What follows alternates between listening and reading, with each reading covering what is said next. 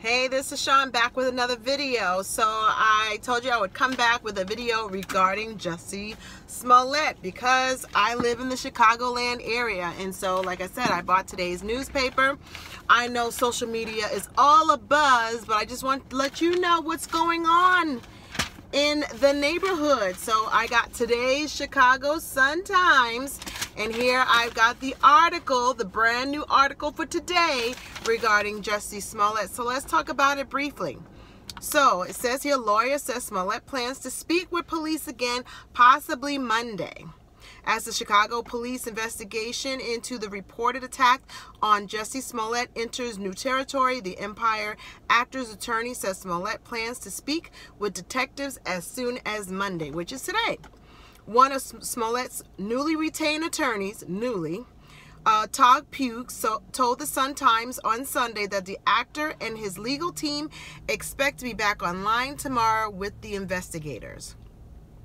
Pugh said a possible sit-down would depend on scheduling availability. After the police department spent weeks saying Smollett was the victim of a possible hate crime last month in Streeterville, investigators are now probing whether Smollett paid two brothers he knew from Empire to stage the attack, law enforcement sources told Chicago Sun-Times. New evidence provided to police during interrogations of the brothers, who are no longer considered suspects, shifted the trajectory of the investigation and has detectives wanting to question Smollett in a follow-up interview, according to police. We have some information that needs to be corroborated and verified with Mr. Smollett, another police spokesman, Tom Ahern, told the Sun-Times on Sunday. They are still not yet classifying if Smollett is an offender.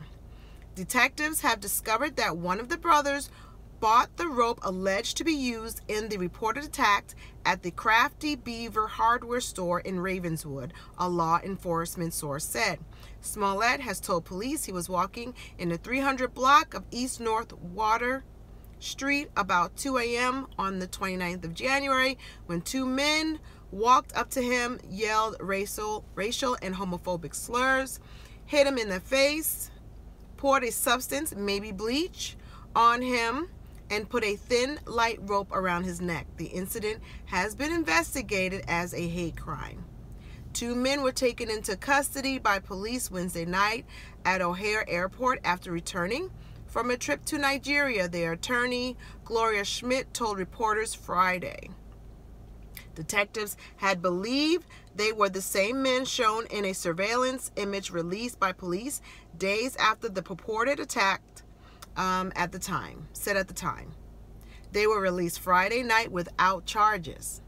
That's pretty important, without charges. Smollett himself denied allegations that the attack was a hoax.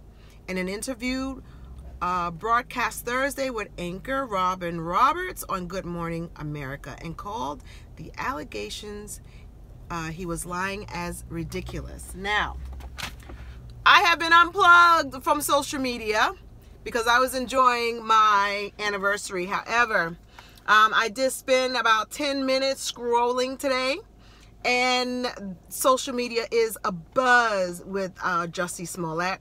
I've heard a lot of things.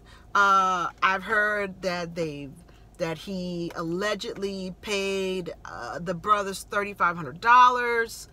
I'm hearing that Lee Daniels, who I believe was the first person to put a tweet out, "Justice for Jussie," is part of it.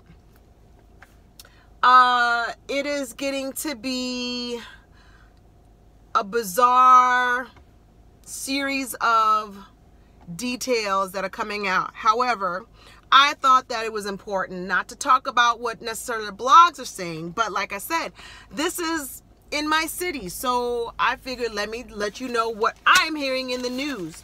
They are being very cautious not to talk about anything or even remotely put out there that he is an offender. He is still being looked at as a victim and nothing more than that, at least as far as the the news is concerned. Now, we all know the streets are talking. And again, living here and knowing what happened on the 29th of January is why a lot of people are crying foul. Because January 29th was a horrible day. I mean, we're talking about wind chill factor making it feel like 50 below zero. And everyone who lives here is scratching their heads. Why would you be out in such a dangerous condition as it was during the polar vortex? I mean, we were all kind of home on Wednesday and Thursday.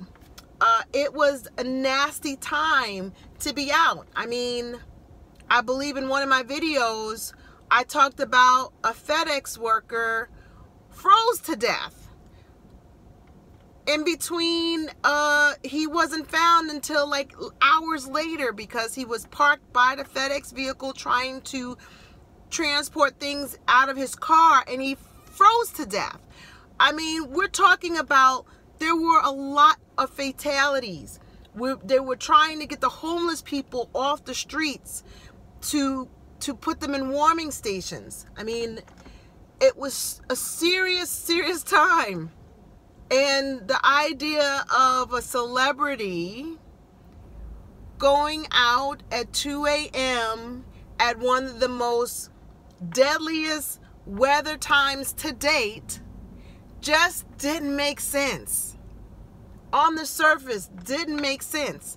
But I understand, and I am still holding hope that this is a real crime and not some kind of publicity stunt. I want to believe that someone who says that they are a victim is a victim, but the streets are saying differently. But as I just wanted to let you know what is going on in Chicago and what we are hearing in Chicago as far as the official news report.